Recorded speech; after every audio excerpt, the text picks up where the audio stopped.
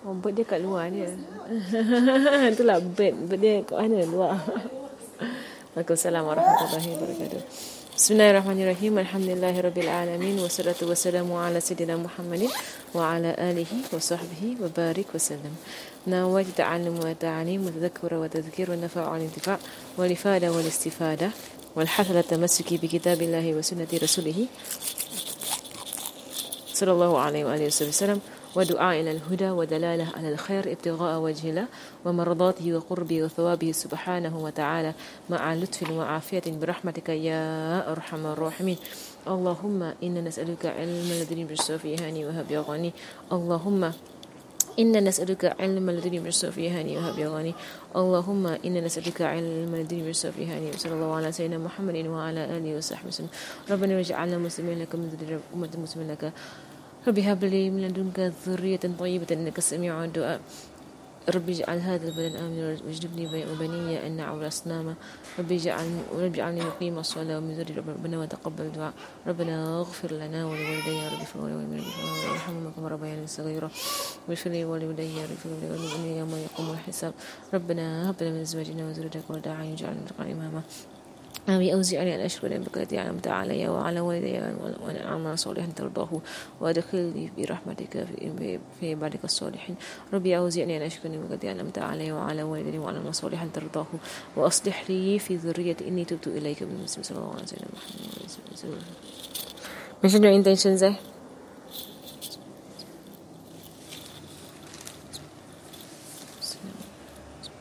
الفتاح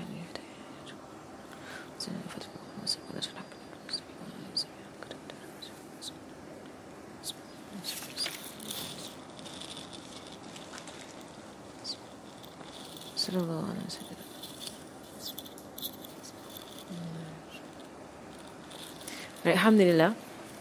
Okay, we'll continue with our book, Simple Iqyan. من كتاب سمت الإقيان شرح بقعة الإخوان والرسبيان للإمام البوسودان والمتن الإمام رملي انتقله من إمام غزالي نفعنا بهم وبعلوم في الدارين إلى أن قال. Right, from the book The Golden Necklace, right, which is just an explanation of the book Training Children, right, or the Educating Children, right, by the great Imam Bawsaudan, right, who took from Imam Ghali, from Imam Ramli, who took from Imam Ghazali, right, who is the proof of this religion, till where they have said, right,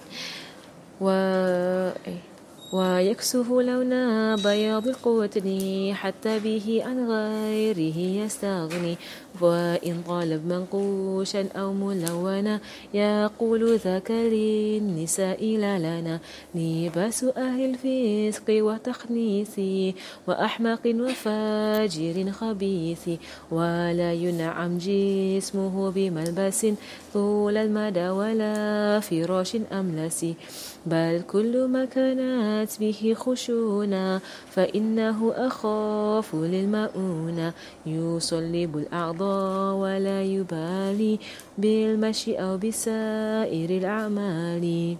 تمام. Alright, so we're taking these few verses, right, that go into the clothing and the bathing of the child. Right, so as mentioned before, when we speak about the bringing up of a child, right, there are 4 aspects. Right, in fact, my husband just showed me today that in MOE they have the same 4 aspects when it comes to development of a child. It's interesting enough. It's in MOE because my husband was in MOE, so he actually it is called there's a word for it. They call it, I can't remember what is it right now. No, it's that there's an acronym for it. Right, but basically simply physical. PIES, PIES, PIES. Physical, intellectual, emotional, spiritual. Which is interesting enough that they actually have that under MOE curriculum. But I'm not sure if it's apparent. Is it manifesting in the MOE curriculum or not? Because I know in my other class in Jurong, right, they were telling me that in psychology, right, they do have it except for the spiritual component. Right, so they have physical, emotional, intellectual, and then they have social. Yes, not spiritual. So it was interesting when my husband showed me that in MOE is spiritual and not social. interestingly enough because it's supposed to be a secular, oriented thing, so we wouldn't really speak about the spiritual aspect of the human being, right, but the social aspect. I mean, most people would. I mean, it's interesting I didn't know that MOE had that as a criteria, to build a wholesome human being in their education system But of course, we see that what has manifested because our education system is money driven, it's economy driven, right? So actually, what you see is basically the preservation of none of these four. I won't even say intellectual, right? Because in intellectual preservation is basically the yearning to continue seeking, right? But the system has killed the love for seeking, and very few students actually, go on out of passion, right? Whereas most of them will go on to see which is the most money making, right? When it comes to education, it's so sad that our education has been reduced to that amount. But by physical also no. It's not. I mean, they have their PE and whatever. They try to implement some physical preservation, but emotional is not there. With the rates of depression and anxiety in our children, intellectual definitely not there. Spiritual, almost negligible. Right? So it's subhanallah, but it's interesting that it's there because it's under curriculum development, and so he's is there as a guideline. Subhanallah.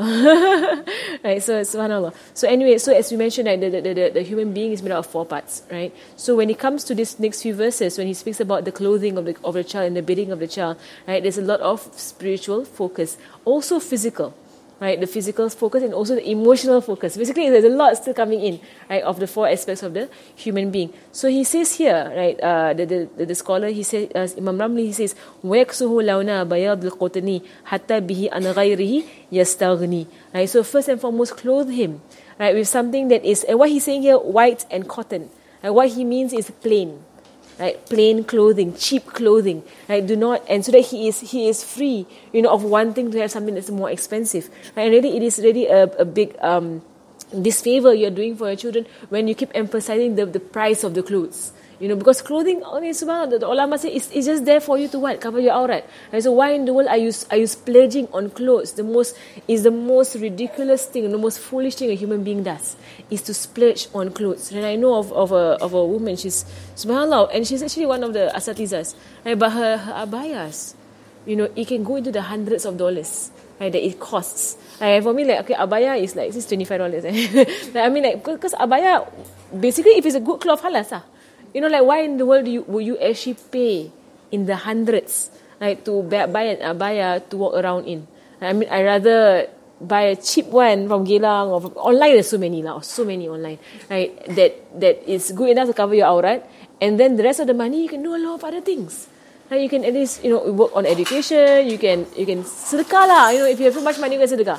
Right, then to actually use it to clothe yourself, right? So it's actually it can be said of selfishness, there's a lot of things to be said, right, about people who when you splurge, right, on clothing. So here he's saying really don't splurge on clothing. Be practical about this, right? And there is a story about this. His name is Bahlul. Bahlul, Bohlul lah. His name Bohlul. Right, so in the Malay, they took his name to Bahlul, mean like stupidity or to be stupid. Right, but basically, this Bohlul, he's of the awliya of Allah Subhanahu Wa Taala. He's not just any person. He's of the awliya. He existed in the time of Khalifa Harun al-Rashid. Right, so when Khalifa Harun al-Rashid, he was a Khalifa. Bahlul is the brother of the Khalifa Harun al-Rashid, and Bahlul, he's known to be called Bahlul because he does strange things. Right, but his strange things all have meanings. It's not like he's going around randomly. But when the merepek, right? And so there was once he was at a grave and he was poking on the bones, right, at the grave. And then and Harun al-Rashid walked past and he was saying, "Why are you doing Bahlul? What kind of ridiculous things are you doing poking at the bones of graves?" And then he said, "It's funny, how I can't distinguish the king from the pauper, right, amongst these bones." In a sense, as a message lah. Right, that you're a Khalifa, you're a king, what are you? But Sayyidina Harun al-Rashid, he was known to be pious, right? He was righteous. But his brother was a different level altogether, right? So, and I went to his grave when I was in Syria. So he would be someone who would say, he would say to his brother, "I fear for you," because for me, I have one clothing, and I eat one day in the morning and one day in the evening, and that's going to be my hisab. That's going to be what I'm going to be reckoned with on the day of judgment. It's going to be a bit, difficult for you. Right, with your 50 clothing, with your, how much are you going to answer on the day of judgment? Like, why do you have this? Why do you need this? Why are you consuming? And we know this disease of consumerism has destroyed our world. If you only took what we needed, we will not destroy this planet that we are on. It's greed lah. Right, so here, right, so Imam Ghazali, he says, so Rasulullah sallallahu alaihi wasallam says, it's from a hadith from Rasulullah sallallahu alaihi wasallam, who said that ilbisu thiyab al-bayda, right, wa kaffinu fiha mautakum fa innaha ahabbu thiyab ila Allah ta'ala. Right, so he says, Rasulullah sallallahu alaihi wasallam says that wear clothes that are white. These are more for men. Right, for women, right, it is basically they go more on not to be attractive, right, in your clothing. Right, to try to be as normal as possible. Right, don't be outstanding in your clothing for women. Right, try not to be. Right, because when you are outstanding, you ask yourself, why am I trying to be outstanding, right, in my clothing? Right, if you want to be decent, okay, decent. Right, if you want to be acceptable, presentable, okay, fine. Right, but if you want to be, like everybody stare at me and how beautiful I am, like in a way, then you are wondering what's holding in your heart. Like, why do you want that? And then sometimes we wear something so beautiful, we're expecting the praises coming in. So when the praises come in, you must ask yourself, why am I that? And why am I doing that? Right, so and from there we have basically the scholars, they say that there are many things that are permissible in Islam. We don't say they are not permissible. But when you put them on the scale of why, like, why are you doing that? Right? Then you're on that why scale, then how many of your answers for that why does it have to do with your akhirat, of your hereafter?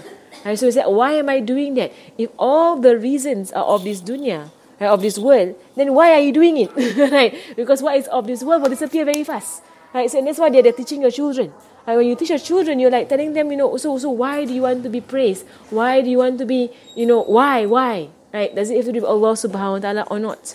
Right? And from there, you really direct your children as to how you live your life, emotional well-being and spiritual well-being. Right? So subhanAllah, these kind of books, subhanAllah, they're so focused. They're so focused. So a lot of things that you're doing in your life, you just, okay, cannot. All these things, all not important. Right. So he says, Hatta bihi an ghayrihi. So Rasulullah said in the hadith that clothe yourself with white, meaning plain, right? Plain clothing. Wa kaffinu fiha mautakum, and do the kafan of your deceased in white, right? The kafan in white. Fa innaha ahabbu thiyab ila Allah. For surely white is the most beloved color to Allah subhanahu wa ta'ala. Allah loves white. But again, we're saying this on the side of men. Right, on the side of women, because white for women, right, it could, border on something that's a bit translucent, right? So for women, they tend to go for a darker color, right? Because it's not, you don't see through, right, her clothing, and you can see into her undergarment, right? So basically, it's whatever is opaque lah for women, whatever is more opaque, right, and less attractive on women, right? وإن طلب منقوشا أو ملونا يقول ذاك للنساء لا لنا. Right, so and لباس أهل الفسق والتخنيث وأحمق وفاجر خبيث. Right, so now he says here, and if this child was to request something more fancy, right, more mankush is like basically sequined. Right, so if he wants something more shiny, more bright, whatever lah. Right, this child, he wants or mulawana, it means more colourful. Right, he wants something basically more fancy lah. Right, and here remember this sheikh, right, you might see that what he's saying is quite strict, but it is from Imam Ghazali, and it is the way they've been training their children to not be attached to this world. Right, it is their way, right, and it is tried, proved, and it is basically proven lah. Right, this way. So try not to, when he says he wants something that is more elaborate, more colourful, more fancy lah. Right, why? Right, to show off lah. To show off, to be outstanding in your dressing. Basically, he is putting emphasis on how he is dressed, whereas the religion puts emphasis on your character. Right? So you tell them you want to be outstanding, you want to be above the rest. Then Allah subhanahu wa ta'ala says in the hadith that Allah does not look at your physical bodies. Right? Rather, He looks at your heart and your actions and your internal and your amal. So from there you direct them that what is important, right? Not your outer clothing, right? But your inward reality, right? So he says here that say to them, "Dhakali nisa'i lalana," right? The kind of like like sparkly things, or if it's a boy asking for all these things, you say no, the girls they wear that, Like girls, they wear pretty stuff, and they wear colorful stuff, and they wear more sparkling stuff. Right? I mean, the girls do that. So boys, we don't wear that kind of things. Basically, it's on the line of training in them, right? Being satisfied with what is simple. Right? And Habib Omar, he said that of our ways for a woman to follow Sayyidina Fatimah Zahra, who is the daughter of Rasulullah sallallahu alaihi wasallam, is of the ways of doing so is that you are satisfied with what is simple. Be satisfied. It's enough. What is simple? 1 shoe, 2 shoes, enough.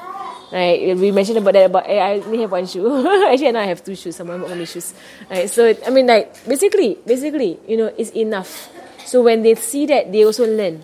Right? So even when you pass away, people will not be so bogged down by the amount of wealth that you have. So many clothes and shoes and like bags and don't know what, and you left the world and your descendants all like, subhanallah, she has so many things. What are we going to do with all these things? Right? So if you can, tread, and it's in the Quran, the believers, they tread on this world, on this earth lightly. They don't consume so much, and they use things until it's done. Right? Then they get a new one. Right? So don't like, but it's a sale. But don't teach your kids this kind of mentalities. Right? Enough. You have 1 shoe. Enough. Right? You have one shirt. I mean, you have like your own clothes. Enough. You don't need to don't have to keep buying more and more and more. Right? So of that account. Right? يقول ذاك الإنسان لباس أهل الفسق والتخنيس وأحمق وفاجر خبيث. Like you see that level, Subhanallah. This is the clothing of the people of fisq, people of disobedience.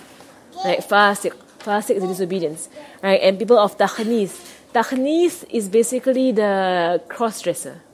Right? The takhnis is from the khunza. Khunza means the bisexual lah. Right? Basically. Right? So you don't copy the way whereby they dress. Wa ahmaq are the foolish people, the crazy people. Right? Fajir are the blatant transgressors, right, in their dressing. And khabith, right, those who are lowly in their, those who are not, the khabith opposite of salih.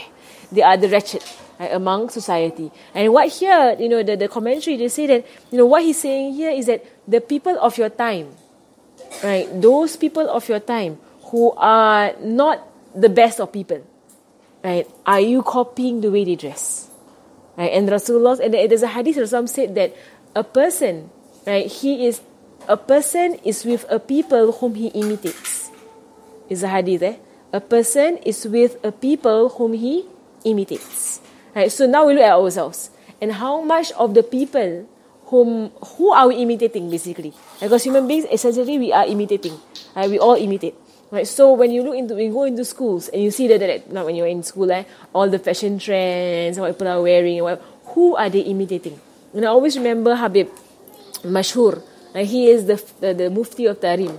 And there was once, and he always has this every twice a week or something, he has a lesson on the radio.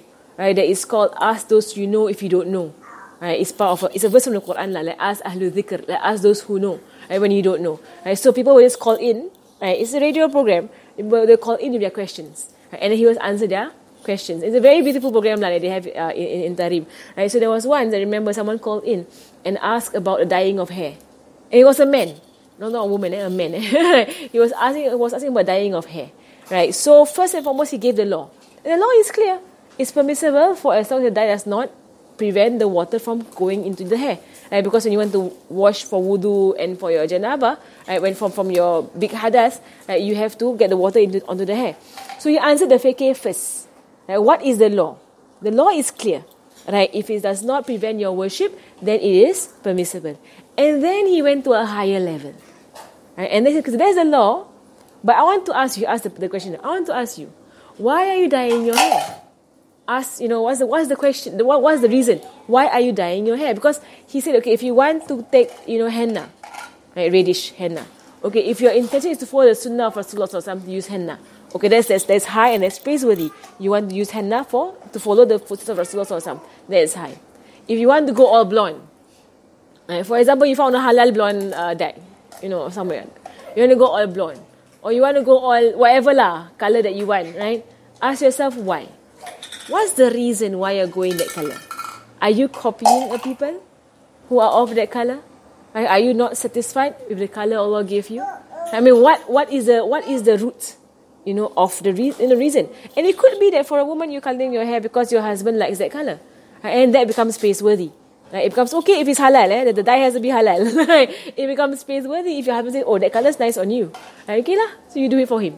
Right? But if let's say you have that color, right, so that when your friends come over, then you're like going to show off for, I don't know lah, whatever your niyat. Basically, innamal a'malu binniyat. Right, your intention, right, your actions are only by his intention. So from there, he's saying that, when you teach your child, and he requests, like for example, no, I want to dress like Batman. I want to be like Batman. And now it's something that's common. Right? I want to be like Spider-Man. I want to be like, and then my sister be like, but Batman doesn't pray, Batman doesn't pray. And then Superman, he wear his underwear outside his pants. Don't you see? Right? And Spider-Man got girlfriend, no. Right? I mean, subhanallah. Because in the cartoon, it's shown as Spider-Man. In the cartoon, he's shown he's like they have all these like women around them, right? That when the kids watch, these are not removed from cartoons. If you all realize. So they are going to see like Batman with woman and Batman with whatever, and these are going to be their role models, right? Their role models, right? So like for me, last week you mentioned about the princesses, right? The copying of princesses, right? And that really does stem in a woman, right? This inferiority complex when it comes to their body shape, right? Because and basically what is required of a Muslim woman, right? In covering her beauty. Right, in dressing modestly, right? So he said libasu ahlil fisqi wa takhnisi, and of course you have like people copying stars, celebrities, whatsoever. So whenever your child comes to you, right, with this desire, or you have desire to copy, right, whomsoever that you love out there, the hadith said that a man is whomsoever he loves. So whosoever you love and you copy of the football star, soccer player, whatever, okay lah. The hadith says you will be with those whom you love, right? People are with those whom they imitate. And whosoever you imitate, you are of them. So it goes positive and negative. So when you imitate those who are righteous, inshallah you are of them. And Sayyidina Ibn Abbas, he used to every Arafah, right, on the 9th of Zulhijjah, he used to go up to the mountains and expose himself to the sun, the heat of the sun, and be in dua and ibtihal and whatsoever, and asking of Allah subhanahu wa ta'ala, because he says the hadith whereby Rasulullah said that you are with the people whom you imitate. So I'm imitating those people who are at Arafah right now. So I'm imitating what they are doing there in the hope that on this day Allah includes me with them, right? When He gazes upon them at Arafah. And you see how the Sahabat take the hadith and then they understand it in that way. So they copy, right, the people who are. And so in another hadith, he says that if you have no hilm, if you have no forbearance, then fake your forbearance, right? Be of the people of forbearance, because in hope that you will be of them one day, in hope. Rather than you staying in your anger and your temper and your whatsoever, no. Right? You imitate those whom you want to be like. Just imitate it. Fake it in the beginning. Inshallah, it becomes a reality at the end. Right? So subhanAllah, Allah subhanAllah, Rasulullah has taught us many hadiths that point us towards the danger of imitation. Right? The danger and the blessing of imitation. Right? So think, what are we giving to our children of what they are imitating? Right, so cartoon characters, I don't know lah, this benda-benda right, celebrities, right, sports players, whatsoever. These are people, by saying here, ahlul fisq, people who are of sin, right, of transgression, open transgression. And we know soccer players, they are not of the most, there are moral ones amongst them, right? But then if you read the news, there are those who are very immoral outside of the pitch. And because they're soccer players, they're not supposed to be like ulama or whatever, right? So it's up to them, their life, right? But then you're gonna be loving people whom Allah subhanahu wa ta'ala has said they are doing of the deeds of the people of the hellfire. Right? So how attached are you to them? Right? So Rasulullah says in the hadith, right? In hadith he says that he says, Sayyidina Muhammad وفي الخبر لعن الله المتشبهين من الرجال بالنساء ومن النساء بالرجال.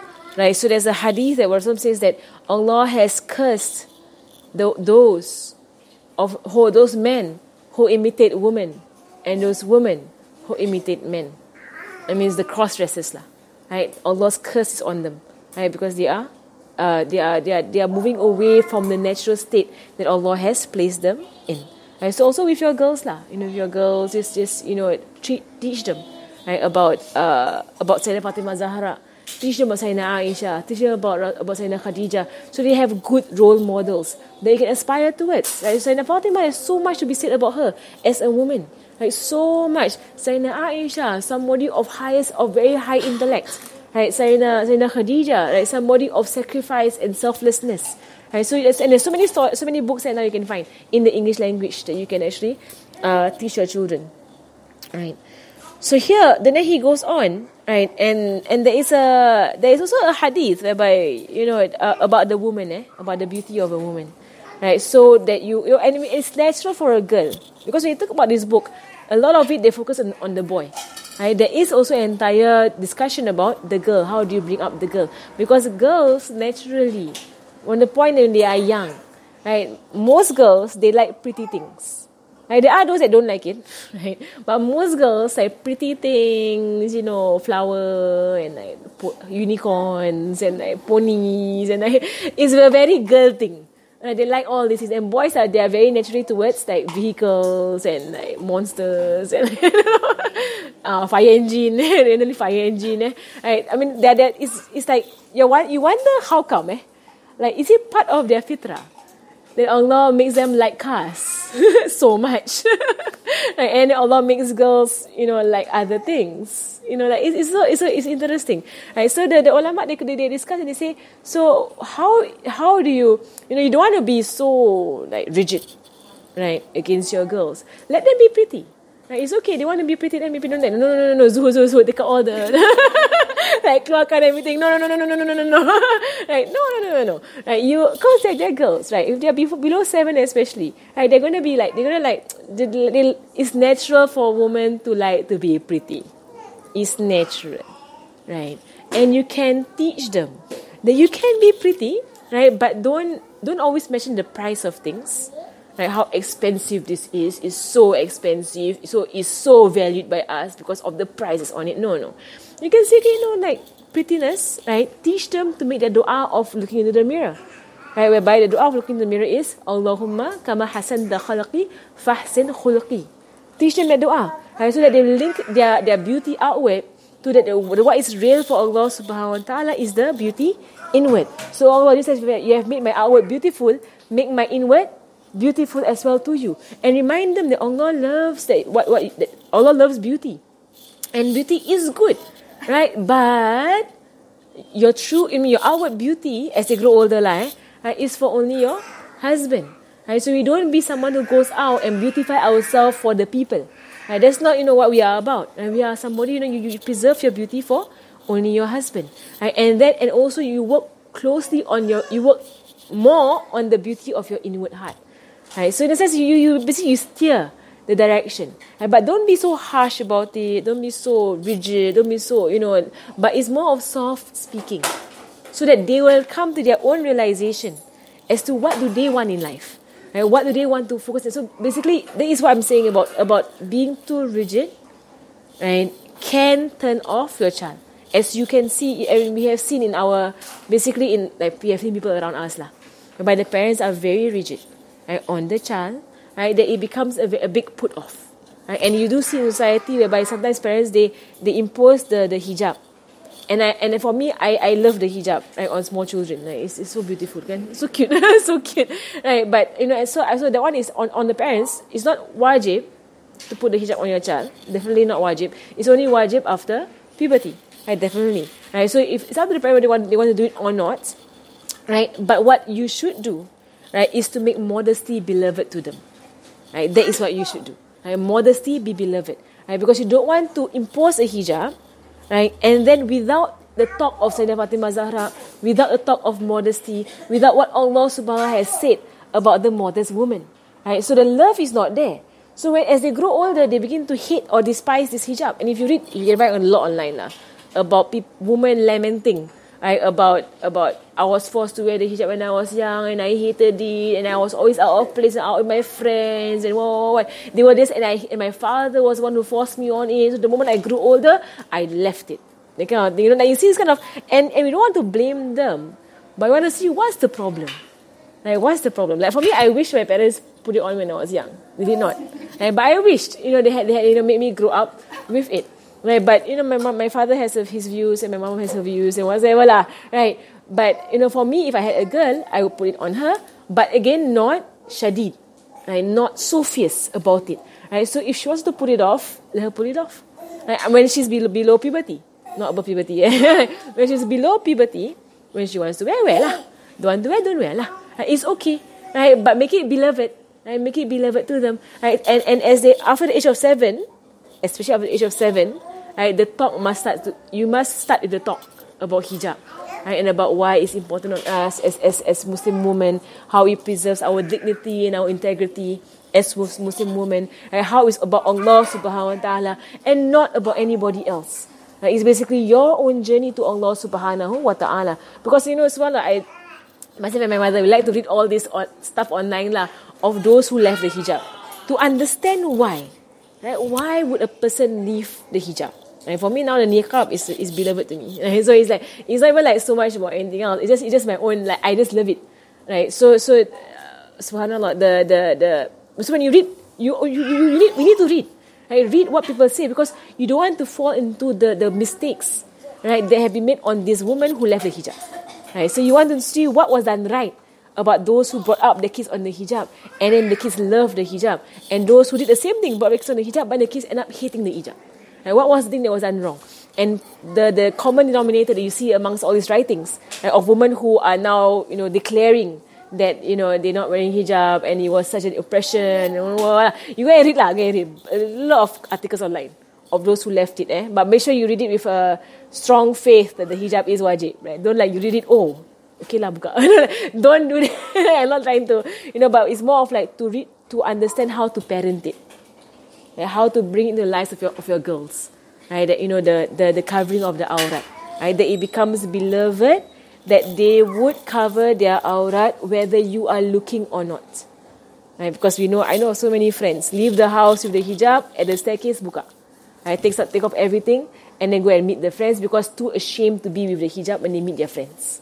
Right? I mean, I know so many people, and their parents have no clue. But later on in their lives, they come back to it, right, when they realize.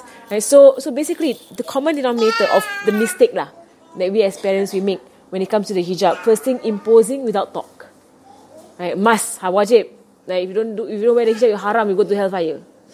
I mean, like very, very harsh words. How are you they're going to love the hijab? Like you're going to be so, dictator on them. Like just saying you must wear. If you don't wear, I'm going to scold you about it. I'm going to be very angry with you if you don't wear your hijab. That kind of thing. It's very. You're going to not let them. They're going to like the hijab. And that's first thing. Right? Don't be. And in fact, all laws of Islam, right? Don't dictate it like that. Right? It has to come with love first. And you are given the entire years before puberty to instill love in this child. Right? So when the laws come at puberty, right, they embrace the laws. Right? So the first 7 years, very strongly Aqidah. We mentioned this before. First 7 years, Aqidah. Aqidah means belief. Right? Talk about the Sahabas, talk about Rasulullah SAW, talk about Allah Subhanahu Wa Taala, talk about all the hadiths about modesty, about preserving yourself, about how beautiful it is, right, to cover up. Especially after the age of 7, when they begin to be able to understand things at a deeper level. Right? After the age of 7, right? Begin the talk, right? And then and admire. Right, when they do cover up, admire them. Right, I mean, so there is a push, right, and then also let them choose their own hijabs. Make it a beautiful affair, right? A beautiful affair, right? And also as they grow to the age of 9, because for human beings, age of 9 onwards, puberty can strike. Puberty can strike from age of 9 onwards for boys and for girls, right? Both of them, even for boys. Right. So at 9, she should be prepared, right? And if you've been talking to her all this while, and that's what my mom used to do to us, right? So even though my father was not for the putting of hijab on girls, like small girls, my father was not for it lah. So my mom never did it lah. My mother is, whatever the father says, you obey lah, right? Because it's not a wajib part, right? But the entire time we were growing up, she would talk to us about it. Right? So basically it was ingrained in us that the hijab is wajib. Right? You are going to wear the hijab when you come into puberty. Right? So in a sense, it has been an understood thing. Right? And then she would explain to us what is the aura and everything. It was very gentle. Like very, very gentle. So and in this book, it was going to be said later on that gentleness, it is key. Right? Gentleness beautifies all matters. And harshness makes it ugly, makes it repulsive. Right? That is the main key, right? The main fault, right, as to why people leave the hijab. Because it was given to them or presented to them in the ugliest of ways, in a very repulsive way. So when they grow older, and then some of them, if you read, there's this lady that she said that the reason why she left the hijab was because she saw the hijab when she was young right, to prove her worth. It was a very strange idea, right, that this hijab was for me to validate myself. Right? And then as she grew older, she realized that, I could validate myself without the hijab. Right? So, in a sense, it was a very, I wouldn't say that hijab is to validate myself. Right? How valid am I? How I will validate myself is how Allah validates me. Right? And that we know is by your worship and by your taqwa and your connection to Allah subhanahu wa ta'ala. And so I was saying, parenting is a lot about yourself, your own mentality change, your own mentality development, your own spiritual progress, that your child follows your state. You understand? Your child follows your state. So from the very beginning, with the love of Allah subhanahu wa ta'ala and His sharia, that will translate to your child. Inshallah. Right? And let them understand that this hijab is just an extension of our worship of Allah subhanahu wa ta'ala. Right? That Islam has an entire spectrum of worship. It is one of the worships, right, towards Allah subhanahu wa ta'ala. It is not at all to validate yourself in society. Right? It's just one of the ta'at, right? One of the obediences. Right? And if you don't do it, then you are disobeying. Right? If you do it, you are obeying. That's all. Right? So and to get close to Allah subhanahu wa ta'ala, you increase in obedience and you decrease in disobedience. There's no other way around it. It's from a hadith itself. Right? That you draw close to Allah subhanahu wa ta'ala by what Allah has made nafil, or a bit sunnah on you. You draw close to Allah subhanahu wa ta'ala. And the more sins, the further you get. As simple as that. Right? So subhanAllah, how you present the hijab to your girls. Right? But at a young age, let them, right, if account with this, let them have their prettiness, if they want to. Right? So pretty hijab, pretty whatever kalau they want, if it encourages them. Right? But not expensive. Okay, there's a big difference. Right? So nice for them to like it. Right? Because they're still young and they still don't understand zuhud yet. Right? But as they grow older, right, they will begin to understand. Right? To stay away from trying to beautify too much. Right? Because beautification at the end of the day, in public, is something that is very worldly. It is of the world. Right? Okay. Alright, and then he goes on, right, and he says, right, he goes on and he says that here, Hababa, she mentioned that as you develop your child's love for beauty, as you mentioned right, that you need to really, really move them towards love of inward beauty. Right, you need to move them towards that. Right, really slowly about akhlaq, about adab, about modesty, about politeness. Right, be a beautiful human being. That is more important for you. Right, and then he goes, wala yun'im jismuhu bimalbasin tulal muda wala firashin amlasi bal kullu makanat bihi khushuna fa innahu akhafu lil mauna yusallibul a'dha wala yubali bil mashi aw bisairil a'mali. Right, so now he says here, so don't pamper their bodies, right, with good clothes. Right, don't pamper. So silk, right, it is permissible for women to wear silk, not for men. Right, but again, ask yourself why are you being clothed in silk? Right, if you are being clothed in silk. For me, I don't know what is. We're not silk people in Singapore, are we? No, right? We don't really buy silk. Silk, is it? But it's expensive, right? And there's enough cloth out there that is comfortable. Right? You don't have to buy silk. Right? So basically, do not pamper their bodies with good clothes, but basically cotton. Right? Something that is simple, light, that you don't have to go all out in the buying of expensive clothes. Actually, now today, because in their time, they were more sensible, that whereby the more comfortable a cloth is, the more expensive. For us, we have the most uncomfortable clothes, and they can be the most expensive clothes. Like, I mean, like sometimes you buy jubah that is so expensive, the cloth is so hot. Right? I mean, like sometimes our time is such an opposite thing going on. Their time, at least, they make more sense. You know, the more comfortable, the more expensive. For us, like it's all about outward beauty. So outwardly it's beautiful, but when you wear it, it's like the most uncomfortable baju. And then the more cheaper the jubah, and that is the better the cloth. Right? The more airy, the more light, whatsoever. And it's actually more of a cheaper jubah. So here for us it's the opposite. Right? The more expensive, the more uncomfortable it is. So for them, the more expensive, the more comfortable it is. Right? In their time lah. Basically, he's saying here that don't pamper your bodies. Don't pamper yourselves. Don't pamper your desires. Right? Simple. Right? As far as possible, not to attract attention. As far as possible.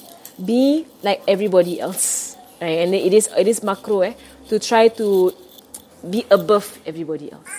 Right? And it can go into haram, right, if you're doing that out of arrogance.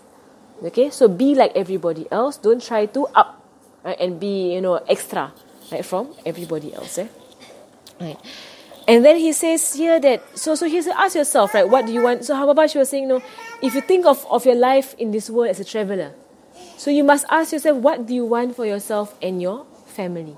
So when you buy clothes for them, right, just ask yourself, what do you want? Right, for yourself and your family, zuhud, right, renunciation of the world is key to living in this world, and is key to happiness in this world.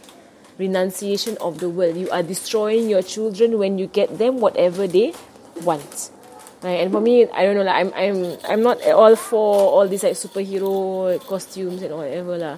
You can. I'm not saying it's haram. It's not haram. Right? It's not haram as long as it covers the boys' alright. Right? But ask lah. Right? What is it for? Like, why? Right? Why is he dressed up as a superhero all the time? Right? Is he subhanallah? Like, what is it going on? Right? Right? And then princess baju also lah. Like, same story lah. Like, why lah? Why? Right? Why all of these things? Right? And then he says, and Hababashi was saying that of the foolishness, right, of men is to go after the comforts of this world. Right? When his resting place is the earth, and all that will cover him is his kafan.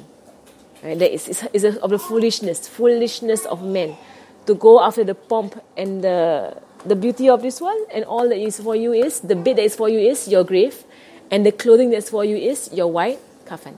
That's all. Right? So live your life that way. Right? Simple. Right? And then and your beds, he says here, don't give them comfortable beds.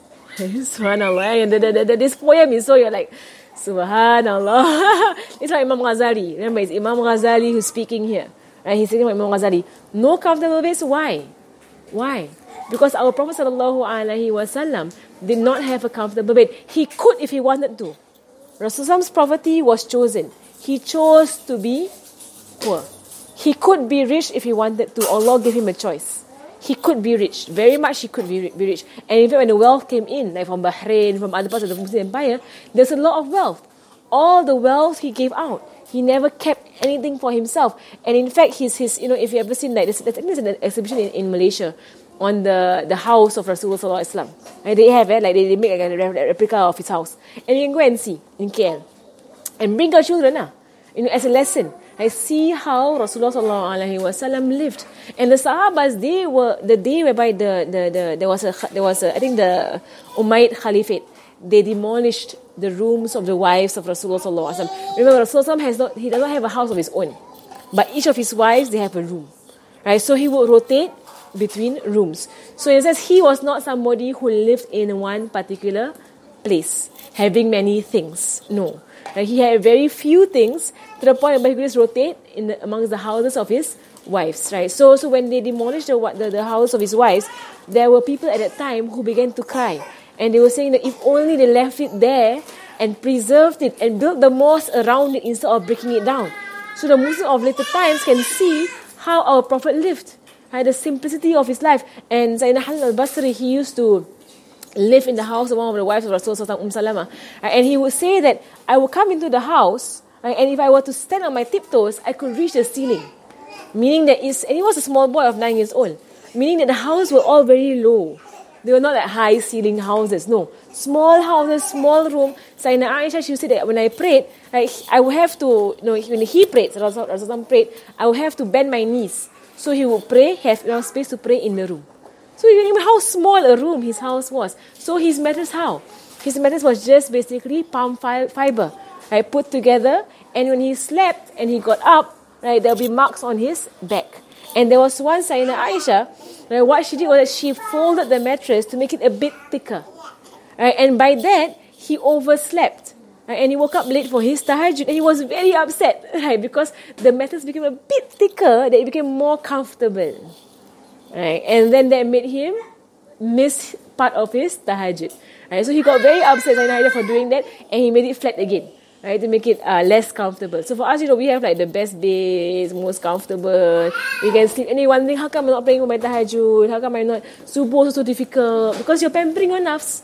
Right, you're not. I mean, the bed calls you all the time. Like you're just subhanallah. Try. Like in Tarim, we used to sleep on carpets, not even mattresses. Like carpets. Right, get your. And he said, "Yusalibul a'da wa la yubali bil mashi aw bisairil a'mali." It makes your limbs strong. They're saying it makes your limbs strong, right? When you're able to just take floor, right? No floor or carpet if there is on carpet, right? So that this kind of carpet lah, sleep. Learn to sleep there. You don't need a mattress, right? And if you want, okay, like if you don't want your in-laws to complain about you and whatever, you're like child abuse or something, right? No bed. In fact, really, your children do not need beds. They don't need beds. Maybe if you want mattress, a thin mattress that can fold nowadays. And now, all the more, it makes more sense because our BTOs are so small. Right? So the BTO, the bed, the room is so small. If you put a bed in there, you cannot pray. Right? How you know? For most BTOs, to put a bed in there means there's no space to pray. Right? So what? Tilam Right? Mattress. It makes more sense. Right? If you want, just put a carpet there. No mattress. Right? And without a bed, so many good things are now opened up for you. First and foremost, tahajjud is easier. Subuh is easier. Secondly, right, you can sleep facing the Qibla. I have a bed there. Yeah, that's right. Because if you have a carpet, where's the Qibla? Okay, face that way. Right, if you have a bed, you're forced to follow the how the bed is being positioned. And usually your bed is not Qibla direction. If your Qibla is, like this way or something like that. Like you wouldn't like put your bed in the middle of the room, sing it.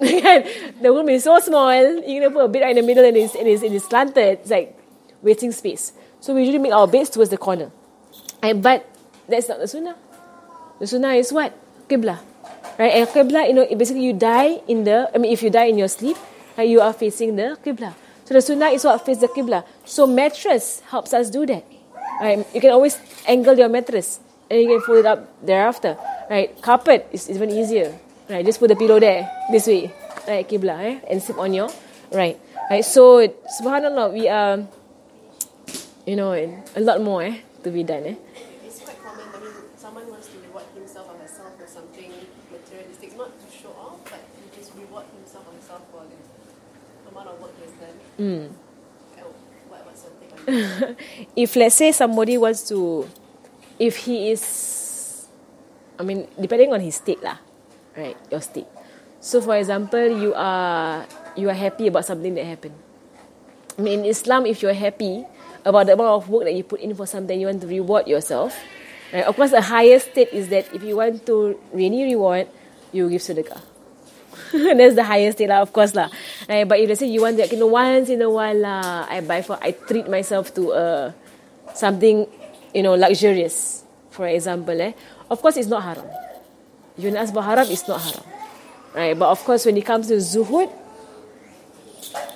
right. So haram is not haram. You are permitted to take your holidays. Go for a 5-star once in a while if you want. Right. If you want to buy a nice baju once in a while, that kind of thing, it is permissible. It's permissible. Right. Yeah. But of course, if you want to really make every dollar count, to your akhirat, right, then you think lah. Right, you think for yourself. And then you just decide for yourself lah. But for every person, your state lah. Right, it's your state. So if you have reached a station whereby you feel, you don't really actually feel you need to treat yourself. You know, in a way, like some people, they just don't really feel that I need to treat myself. I'm fine the way things are. Yeah, that's why. So it depends. It depends on your state. It depends on your state. So like if it's like our relative or spouse, so how encouraging should we be, how supportive? If it's their state, I mean, then you don't say anything. You actually don't say anything. Right? Because Amr bin Ma'ruf and Nahi al Munkar is more of what is wajib and what is haram. Right? So if they, let's say for example, like your spouse, like okay, he did well, I mean he got promotion. Then now more money coming in. So he said, okay, let's buy a new bed. That kind of thing. Let's buy something more luxurious, right, for our katela or for our bed. So, I mean, of course, if you want to just advise a bit, right, then you can just say that, okay, you know what, of course, first and foremost, as I said just now, with the promotion, give sedekah.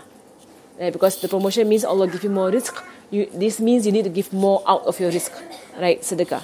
Right? And then if the bed is fine, then just say that, you know, what about, why not buy for someone something they need?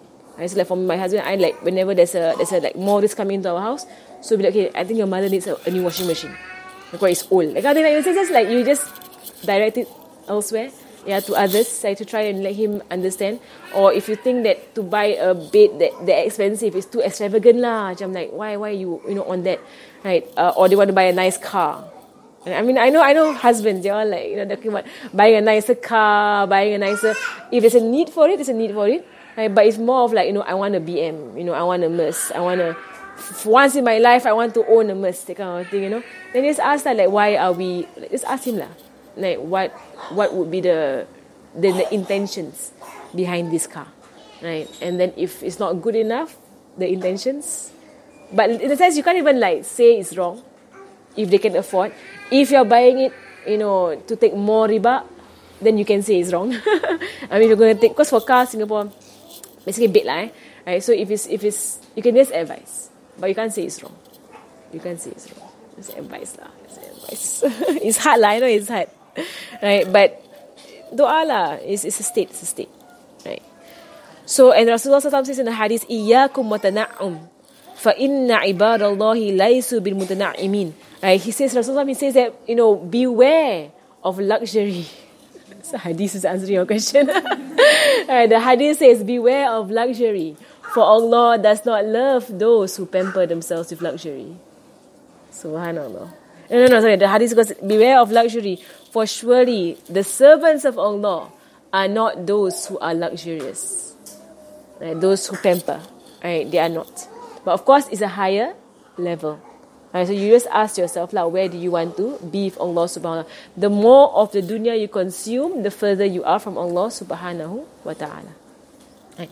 That's why this book is the first book you teach children. Because you can realize it's not really so much about direct parenting as it is about purification of the self, so that you are able to lead your children. Because you cannot lead them if you are yourself attached, right, to this dunya. Right? So then, and then they say here, right, about Rasulullah sallallahu alaihi wasallam. So there was once Sayyidina Umar, and you can teach them. You can teach them about all these hadiths about Rasulullah sallallahu alaihi wasallam. So there was one Sayyidina Umar, he came into the presence of Rasulullah sallallahu alaihi wasallam, right, and he just got up from his sleep. And Sayyidina Umar saw all the marks of the bed on the back of Rasulullah sallallahu alaihi wasallam. And Sayyidina Umar, he began to cry. He said, "Ya Rasulullah, I saw the kings of Persia and the kings of Rome, and I saw all of these people of empires, and you are the leader of this great Muslim empire, and you are sleeping on such a mat that leaves marks on your back when you get up." And there's something Sayyidina Umar, and he said, "Oh Umar, aren't you pleased that for them is the dunya and for us is the akhirah?" And the Sahabas, right, they used to weep. Right, there were Sahaba who lived long after some passed away. Right, and he, Sayyidina Abul As, right, Sayyidina Amr bin al-As. Sayyidina Amr bin al-As, he was seen on his deathbed. And he was weeping and weeping and weeping and weeping and weeping. And then his son said, oh, oh my father, why are you weeping so much? Like you are of the companions of Rasulullah sallallahu alaihi wasallam. You have been promised paradise by being one of the companions. Why are you weeping so much? And then he said, because I see myself and I see so and so and so and so and so and so, meaning the other Sahabas who died from before. Like those who, Sayyidina Mus'ab bin Umair, those who died from before Islam spread. So I see myself and I see these Sahaba who died from before Islam spread. Right? And they died with nothing. Like a piece of cloth around their waist to cover their aurat. And that is what they died with. And for them, so much is reserved for the akhirat. And us who live past that, who saw the expression of Islam, who saw the wealth coming to the Muslims, and now we die with things in our hands. And actually he was poor, but he saw himself as being extravagant. Right? He said, with things in our hands, I don't know how much of my reward has been spent in this world, and how much is reserved in the next world. Right? So he said, and if only Allah took this away from us, so more can be given to us in the next world. And so you will see that of the ulama that some of them don't take money. Right? Because why? They don't want the amount of reward in this world, right, to be recompensed, in this world, to be given to you in this world while you're here. Right? So in a sense, it's a mindset change lah. It's a state.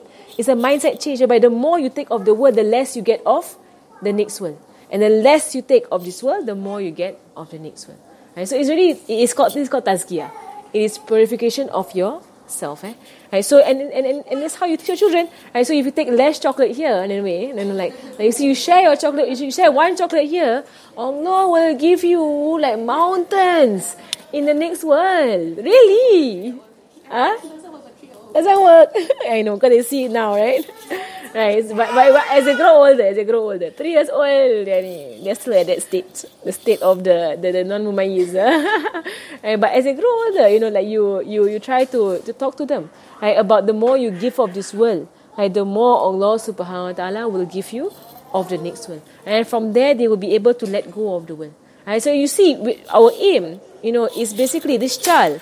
Right? And Hababa says here, that this child is a trust from Allah subhanahu wa ta'ala, right? From the second he enters the world, right? Even before that, right? He is a trust unto you.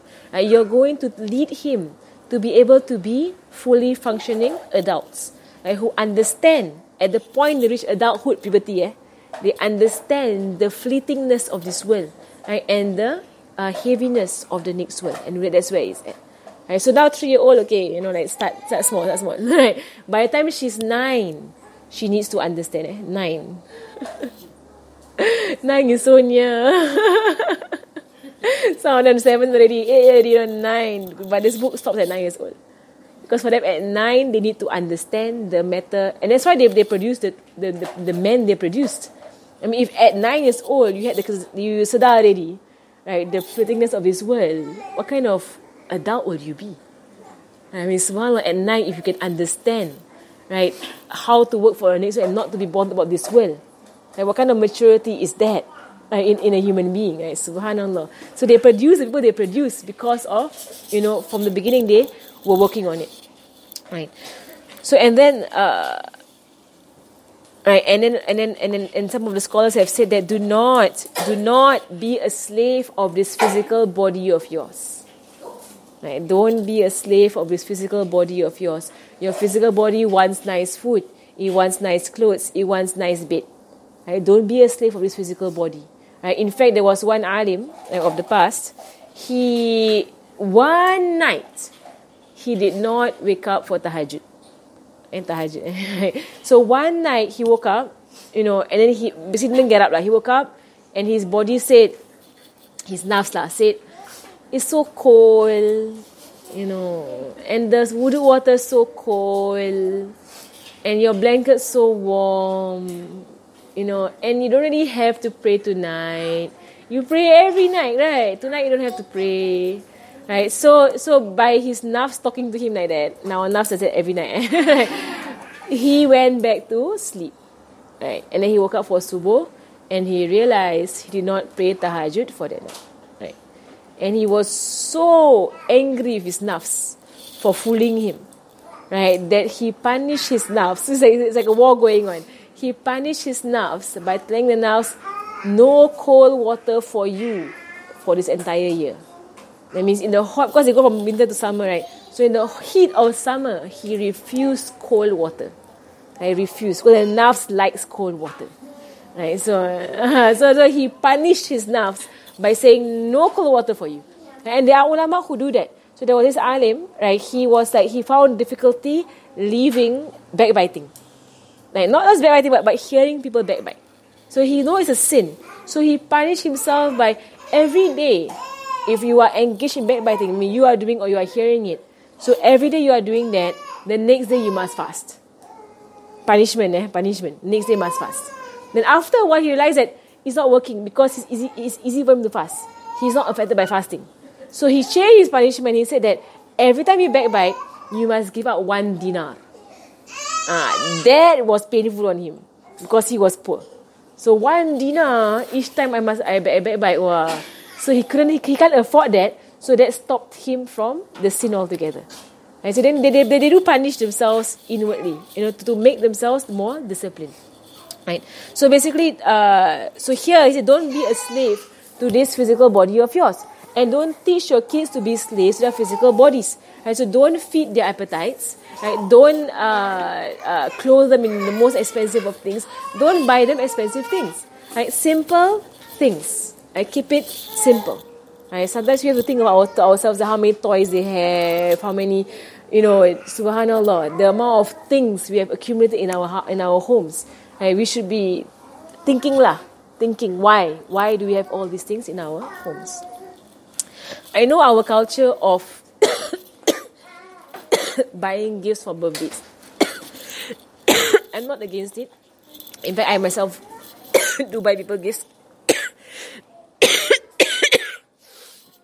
But if you want to make it, if it is part of your practice to buy them gifts for their birthdays, then make it of the practice that when they get something new, give out what is old, so you don't accumulate. We mentioned this before about Sayyidah Fatimah Zahra's her practice. Whenever a new clothing comes, an old one leaves, so you don't accumulate. Right? So the number of toys they have, right? So whenever a new toy comes, give out an old toy. Go and give to the poor. Right? Do not accumulate. Okay. So talking about toys, right? Is it okay to play toys of the other sex? Oh, the other gender. Like for example, boys who want to play with dolls, and then that one it does. There is a imitation of the other gender, right? So at best keep it as neutral, a toy, like blocks. Can't go wrong in blocks, kan? But not all kids like to play blocks, right? But dolls, I would say not to give them to boys. Because like they play together, the boy and the girl. Or they play the dolls. They exchange again. Action figure, Now I feel Star Wars, action figure. Yeah lah, but I know our little boys like to play with babies. Boys, then they'll push the pram. I mean, it's okay lah. They're not trying to be. They're trying to be fathers, right? So training for fatherhood. I mean, it's okay lah. It's not girlish in a particular. Like they begin to play dress up. Right? Masak okay what? I mean, boys can cook. So actually, gender toys. There are not many gender toys, right? Are there? like dollhouse. It's like secretly girls. Or dollhouse. Play together with the brother. Then Actually, it's okay. Dollhouse okay. I find dollhouse okay because they have like entire cheater going on. There's a story going on, right, in the dollhouse. It's fine. It's creativity. Right, but so they don't do anything that's transgender lah. Like the boy now becomes the daughter or something. And then they play family, right? So as long as the boy does not take the role of a woman, that kind of thing, stay. But inshallah, it's all okay. I think it's not anything. And girls playing with boys' toys is fine. You don't want to play with cars. It's up to them. I play balls, play with. I mean, it's all interchangeable. So I can't think of anything that would be really blameworthy, except if they dress up as the opposite gender or boys putting on makeup. Right? I know that they do put makeup on boys who act and stuff, right? I don't know. I know kindergartens who do. Right? Kindergartens that they put on makeup on the boys when they act in school. Right? So just trying to not agree to that, but I mean, you see lah. right, situation. But basically try not to imitate the other gender. Right, but I mean most toys okay. Dolls are okay. Dollhouse. I was in Muhammad. Right. So he says here, right, so the worst thing that you could serve is your physical body. Right? And that how much of your life is wasted, right, by you trying to fulfill the needs of your physical body. Right? So the basic needs takes a lot of time. So what more when you go more than the basic needs? And how much, you just think to yourself like that when the body is pampered, right? When the body is pampered, then what are you going to aim of worship later on? And instead of the benefits of having beds that are khushuna meaning rough, right? Rough beds or not so comfortable beds. Of the benefits, first and foremost, it strengthens your limbs. And for us, we always have, now we always, if I sleep on carpet, I'm aching. Because all this while you never train yourself on sleeping on carpets. Right? But if you do, then it will strengthen your bones. Your joints all will be strengthened. Your muscles will be strengthened. Right? Secondly, it will help you with your walking. Right? Walking fast. Right? So your soft beds actually weaken your body. Right? So now we have kids, they don't want to walk, they're so weak. And I met primary school kids to the zoo, and they were primary 6 now. And I walk a bit, tired. Tired, so hot. So, subhanallah. Right, strengthen them. Hot lah. Walk. Right, walk. Don't stop complaining. I don't want to carry you all the time. Right, walk, especially after the age of 5. I mean at 4 dah so berat kan, they're very heavy. You keep carrying them around. Try to train them on walking. Right, and then also it helps you with Qiyamul Lail, right, to stand up in the night and pray. Right, and it helps you get closer to Rasulullah sallallahu alaihi wasallam. Right, so Rasulullah sallallahu alaihi wasallam, it reminds you that that was the way he lived. Right, and if he, the greatest man who ever lived, slept on something so coarse, then what about me, someone who's lower than him? Right, why am I pampering myself when my own Prophet sallallahu alaihi wasallam slept something so coarse? So ladies, you can imagine yourself, if you're in the same room with Rasulullah sallallahu alaihi wasallam, right, and he's sleeping on his mat, will you go on your bed and sleep? I think none of us would do that, and none of us, you would, and you wonder, why do I dream about him? Like, why do I dream about Rasulullah sallallahu alaihi wasallam? Right? You're doing all the non-sunnah stuff. You sleep not towards the Qibla. You're not on your right. You don't take your wudu. Your dua out of the window. It's just like, what are you doing? And you want to dream about Rasulullah sallallahu alaihi wasallam. Like, sunnahs, where are the sunnahs? No sunnahs. Right, so sunnahs, keep the sunnahs strong in your life. And then inshallah, he will come to you in your dreams. Right? And you'll be pleased with your implementation of the sunnah in your dream. And I know that when you put it that way, you will not. I think nobody here will go on the bed if Rasulullah is on the floor. Like, nobody here will actually do that, kan? Yes. Right. And he says here that when your child, like, teach your child, right, to, yes.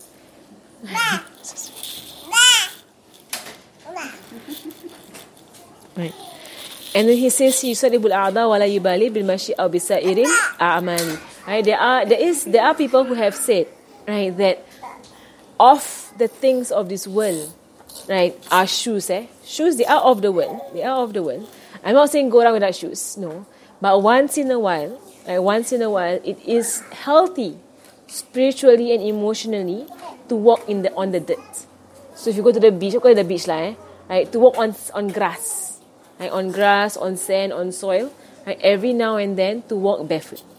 Right, it does, I know there are a lot of theories about that, right, but it does recenter your spiritual and your emotional self, right, when you allow that.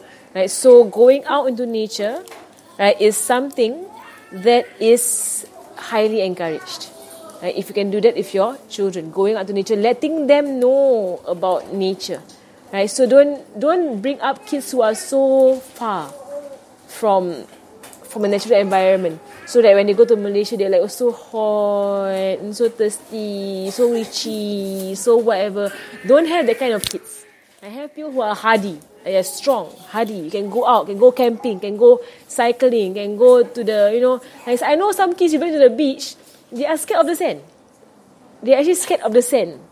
Right? Like, they never seen sand. I mean, it's unfortunate lah, but they're just scared to walk on the sand.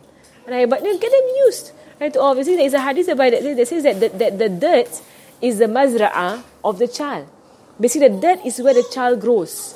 Let them grow on dirt. Right? Play with sand. Right? It is very healthy to play with sand. Right? That is where they grow up.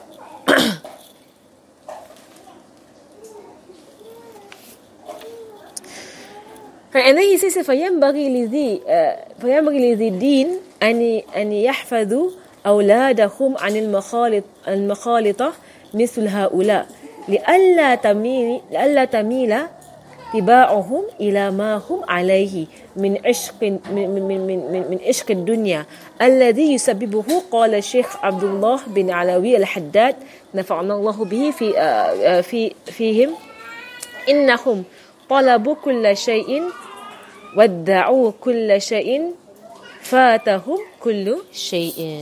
Right, so here he says here that it is only incumbent upon the person who is holding on to this religion. So if you claim to hold on to Islam, right, that you protect your children, right, from mixing with people who prioritize this world. Right, that means because it's going to be an influence. Right, so when they are with their friends who keep talking about clothes, talking about, look at what I have, talking about things, right? So that is something that you want to protect your child from, right? Protect them from that, right? So that they don't, and he says here, so that they don't lean towards or be inclined towards their character, and the character of prioritizing things. So, for example, they have friends who basically they're always talking about fashion. Right, latest fashion, latest clothes, latest shoes, whatever they're always obsessed about the physical world. Right, it will teach your child to obsess about the physical world. Right, so just basically to implement in them that this physical world is not important at all. Right, and then Imam Haddad say that these people, right, they seek everything of the world, right, and they call for everything of the world. So therefore, they lose everything of this world and the next one. Right? So they seek everything in this world. They call for all in this world. So therefore, they lose everything in this world and the next one. Right? So فَاتَهُمْ كُلُّ شَيْءٍ. That means they are lost from everything. Because they are too obsessed seeking everything. And the ulama, they say that if you seek of this dunya, right, you will have nothing. But when you leave this dunya, the dunya will come after you. And they try to get you. And Imam Ghazali, he said that إذا أهمل الصبي في أول النشوء خرج في أكثر رديئة الأخلاق كذابا حسودا سروقا نماما لجوجا ذا الفضول والضحك وكيار ومجانة إنما يحفظ عن ذلك بحسن الأدب. Right. So Imam Ghazali, he says here that if a child is neglected on this aspect, right, of his love or attention to the dunya, if he is neglected, if you are neglected on this aspect of being of his growing attached to the dunya, then Imam Ghazali said most of them, right, they will grow up, right, to be people of very low akhlaq, people of very low character, right? Because the dunya, it makes you ugly, right? So because you are so obsessed about something that is temporal, that you are terrible towards other people, right? And then he says that and it will lead them, right, to being liars, because those who seek the dunya, they will lie to get the dunya. If you see the akhirah, you won't lie, right? So you become liars. And those who are envious, right? Because you are so in love with this dunya that when you see other people, what comes out? Envy. You just envy the beauty of that person. You envy their clothes. You envy their houses. You envy their cars. You envy everything about people who are around you. And that will make you depressed, right? Because everybody seems to have it better than you, right? Whereas you have, subhanallah, envy destroys the shukr in a human being. Right? So the attention to dunya will give rise to envy in the heart of a person. And Imam Ghazali says, and someone who is a thief. So even worse than that. Right? So because of the love of dunya, your akhlaq becomes terrible. Because of love of dunya. You become liars. Because you want to achieve the dunya. You become envious. Right? Because you see the dunya on everybody else. And then it can lead you to becoming a thief. Right? Whereby you take the dunya from other people. Namaman. Namam, you say in Malay, a batu api. Batu api, basically, a namam is somebody who spreads news to make people fight. That's a namam. Right? So it could be happen in the workplace. So in the workplace, if you love his dunya so much, you might be somebody, right, who will spread news about your colleague to make him not get the promotion. I mean, it's a namam. And in the hadith, the namam will never smell paradise. Ever. Right? The one who goes around person to person making the name of somebody else ugly. Right? Or making them fight whatsoever. That person never smells paradise. Right? And how many people we know go around whispering to their friends about somebody else. Right? To make them hate that person. That's called a namam. Right? And that is of the worst of sins of the tongue. Right? It's even worse than backbiting. Riba. It's even worse, the namam. Al-lujum, right? People who are insistent on their ways. Right? People who love dunya, they're very, very stubborn, very selfish, right? Very dislike. Right? The fudulin wa dahkin. Right? Those who... Fudul is basically a busybody. Right? Involved in anybody else's affair.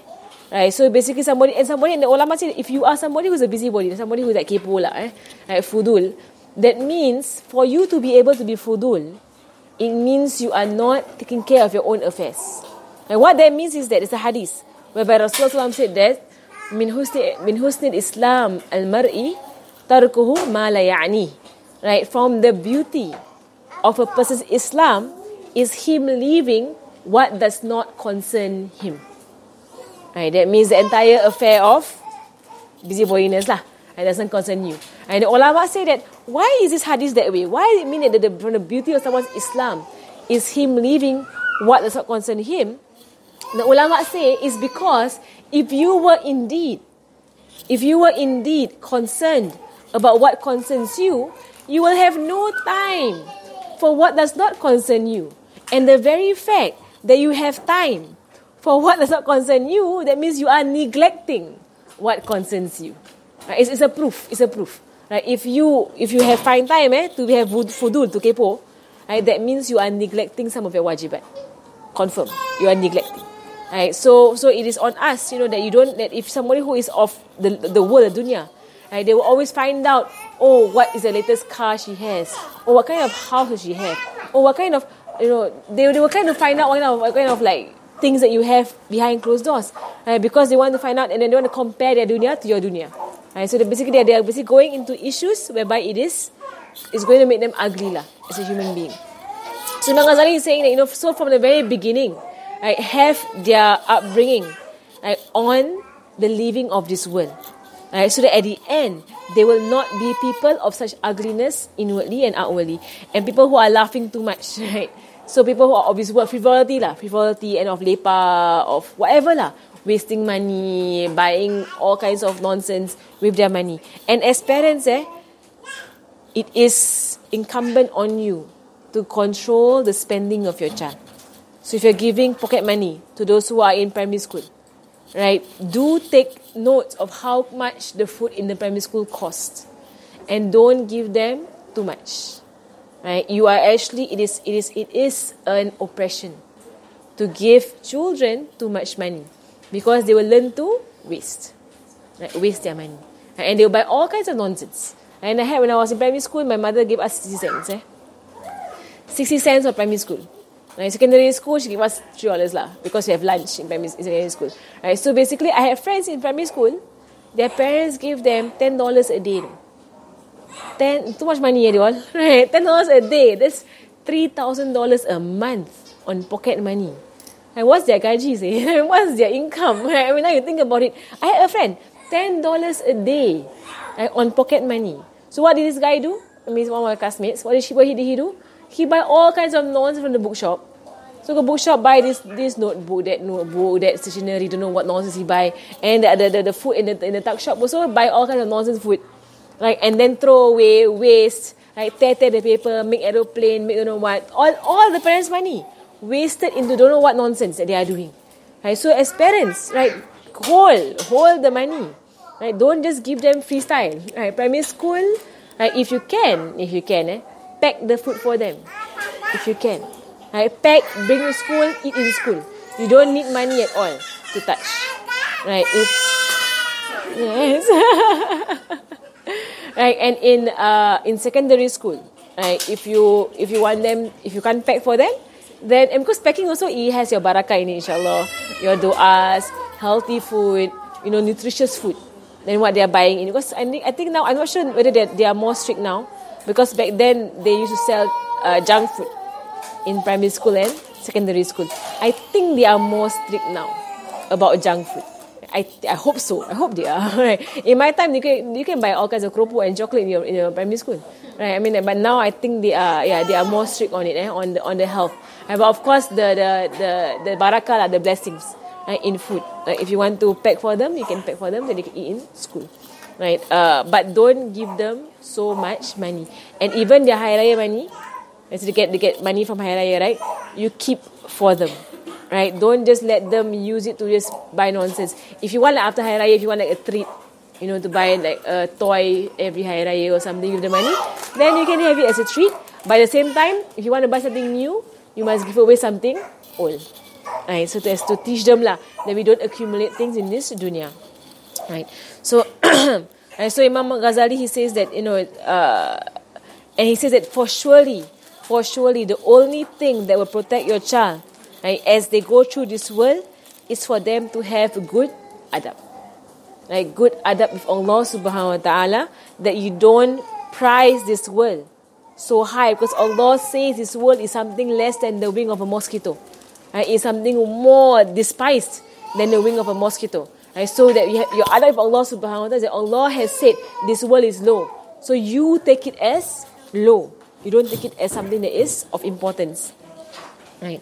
And he says, and in the hadith says that الباس الخشن الضيق حتى لا يجد العز والفخر فيك مساغا. Right. So Rasulullah sallallahu alaihi wasallam says in the hadith that wear clothes that are rough, that are coarse, right? That are not like he said here ضيق meaning like not those kind of flare clothes whereby the kings have, right? But normal. Normal clothing, not to stand out. Right? And he said, so that you don't, he said, and do it this way so that you don't find pride, or any form of nobility over your own peers. Right? It means wear something that is like everybody else. Right? Don't try to be extra, right, about what you wear, and don't spend so much money, right, on what you wear. Right? And he says here, right, that about blessings, and of course when you do all of these things, you have your intentions as to why you're just giving them something that is simple to sleep on, simple clothing. There was one of the scholars of the past. He used to wear I can't remember his name right now. His name was in my head and he went.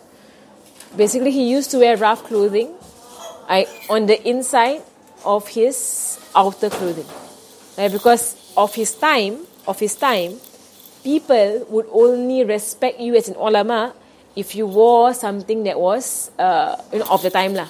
Right? So, but at the same time, he's the one to pamper his body. So he used to wear very rough clothing on the inside of his outer clothing. So see the intention here.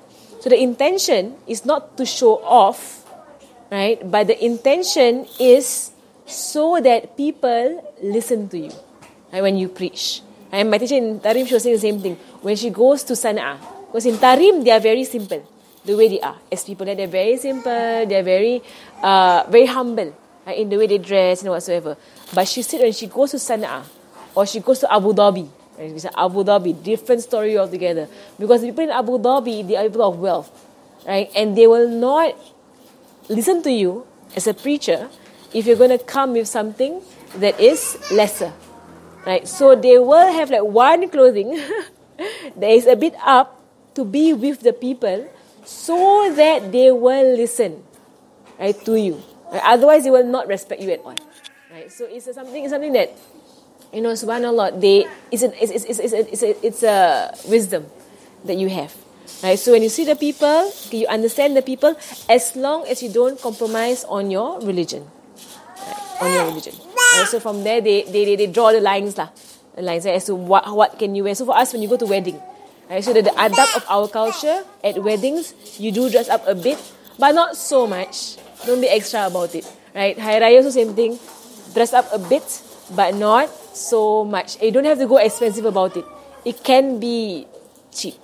You don't have to be so expensive about it. Right? So basically, understand the rule of thumb. You don't be more than the people.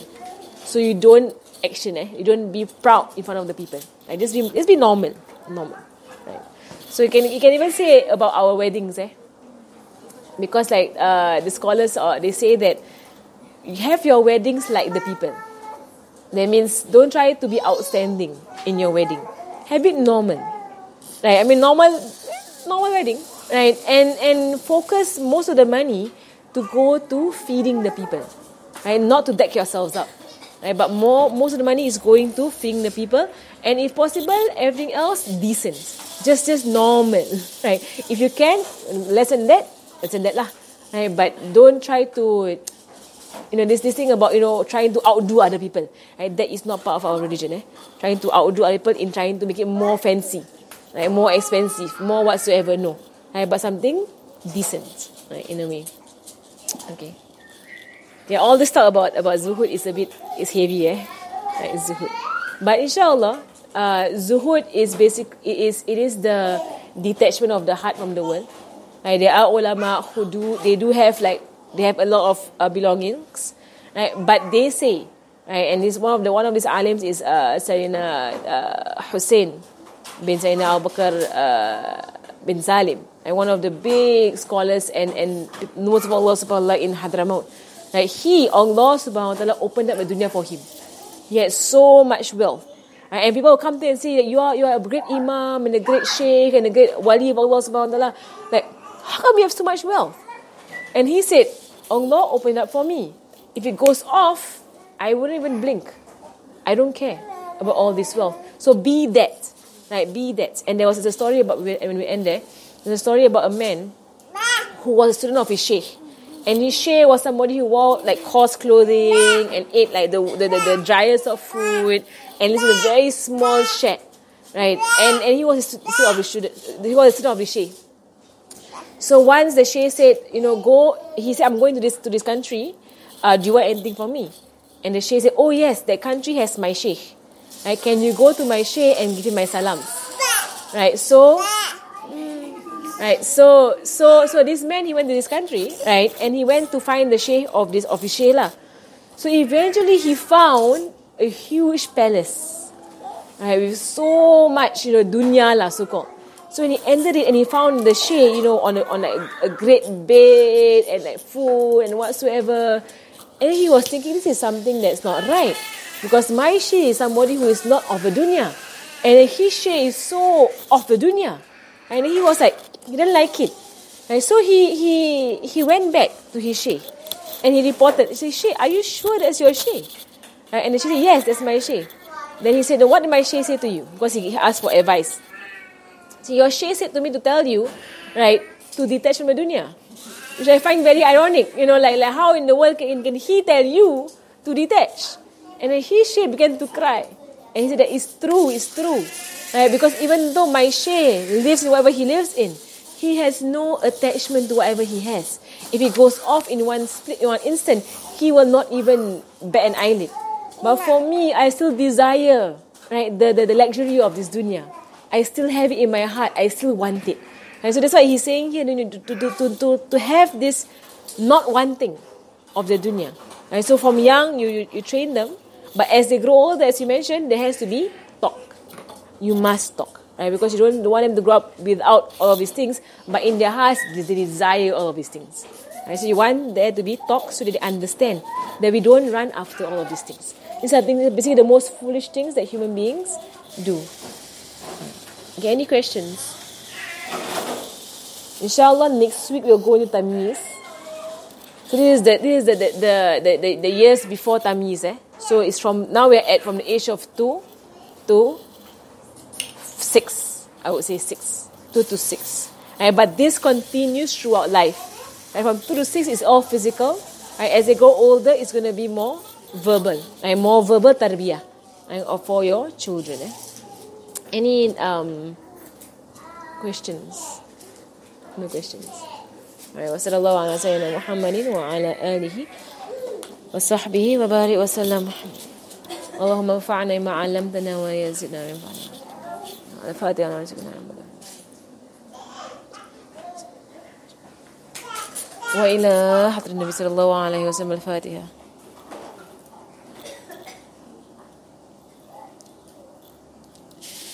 بسم الله الرحمن الرحيم. والعصر. سبحانك اللهم وبحمدك أشهد أن لا إله إلا أنت أستغفرك وأتوب إليك. صلى الله على سيدنا محمد وعلى آله وصحبه وبارك وسلم.